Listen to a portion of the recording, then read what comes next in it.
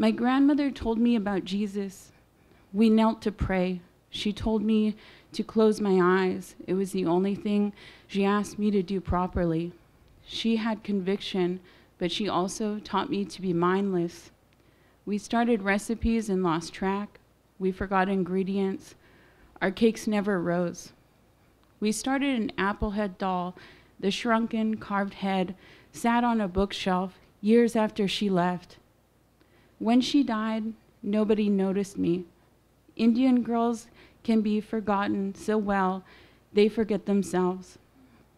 My mother brought healers to our home, and I thought she was trying to exorcise me, a little ghost.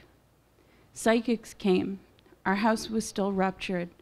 I started to craft ideas.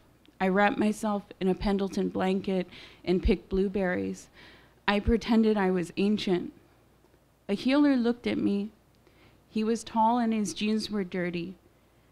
He knelt down. I thought I was in trouble, so I told him that I had been good.